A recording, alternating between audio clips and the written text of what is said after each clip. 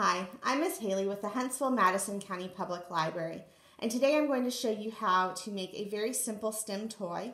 It is an energy toy that looks like this and takes advantage of kinetic and potential energy, and we're going to talk a little bit about that today. First, I'm going to show you how my toy works. You're going to sit it on the table, press it down, pull your straw down, and let go, and it springs up. So to do that, it has to use energy.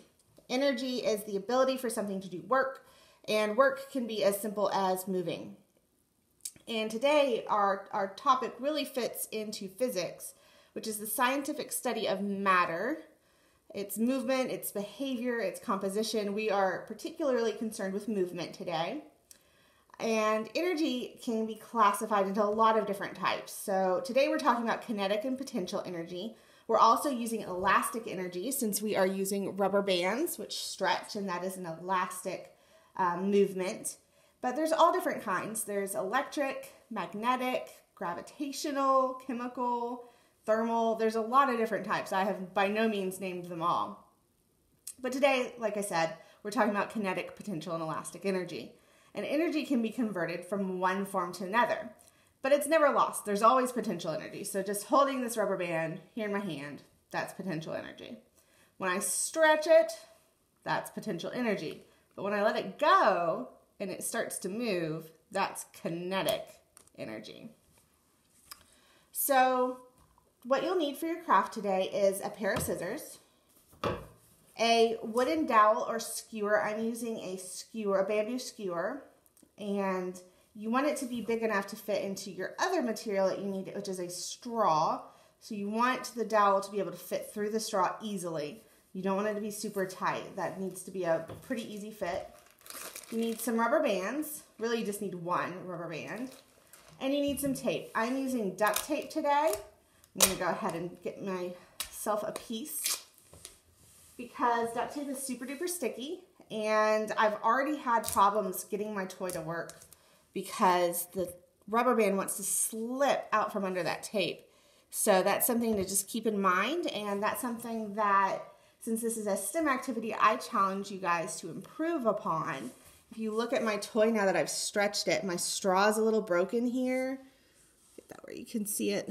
My straw is a little broken, and my rubber band, you can see it's weirdly stretching out here, and that's because it's pulled itself out from under the tape. So I challenge you guys to improve this design. But first I'm going to show you how to make the basic energy toy. We're going to start with our dowel and our scissors. And you're not actually going to cut through this dowel. We just want to get the pointy end off. We don't want a sharp pointy end. It's not a good idea to bounce around a sharp pointy end. Doesn't end well. So I'm just going to use my scissors down at the crook of the scissors, and I'm going to just squeeze and turn my dowel and squeeze and turn until I have this little score mark around it. And then I'm just going to break my dowel apart a little bit. I'm going to score that a little bit better. There we go. Just so that I have a blunt end there instead of a pointy one. We don't want a pointy end. We're going to use that to be our end of our toy. That's going to be the bottom. So now you're going to take your straw and you are going to cut it in half. And you can discard the other half. You can keep it. You can make a second toy. I don't know how the bendy part would really affect it, but that's another thing you can play with as a STEM activity. You can experiment with a design and maybe use the bendy part of the straw. Maybe that would make a difference if it's not bent or if it's stretched out. That's something to play around with. So now you're going to take your tape and you are going to take your rubber band. You're going to put it around the end of your skewer. Oops, I'm out of the camera. There you go. So that it's just around the top of your skewer, and you're going to tape it down. And you want to tape it down really good. You want to really get around there and make it tight. So you can see I'm kind of stretching my tape around here a little bit as I do this. You want it nice and tight. You don't want that to go anywhere. And I'm going to press a little bit just to make sure we're sealed well. Now you're going to take your straw. You're going to slide it up your dowel. all the way up to the tape. And so your rubber band's going to be kind of sitting on top of your straw, like that.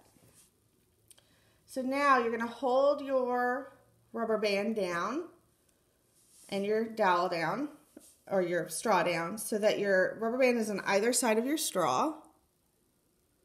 And you're going to take your other piece of tape, and we're going to tape the rubber band to the straw. And I like to do this a little bit at a time so that I can super duper make sure, and I'm using my fingernail to seal it around that tape, or the tape around that rubber band. And you're going to wrap it around. And again, you want to pull it super duper tight. Not so tight that you're squishing the straw, because we do want the straw to move. But super tight. And that way, hopefully, your rubber band won't be scooching out the top quite so easily. It's probably going to do it a little bit. And voila, you have your energy toy. Like I said, super duper easy and simple. So again, I'm going to show you one more time how to work your toy. So you stand your toy up so that the end of your dowel is pressing down on the table. You take your straw and you slide it down the dowel. The more you slide it, the more energy you build, but you want to be careful. You don't want to break your rubber band. And then you let go, and hopefully it jumps. Now mine definitely didn't, and I'm really bad at this, but you have to practice a little bit to get a good jump. It takes a couple tries, and I'm just really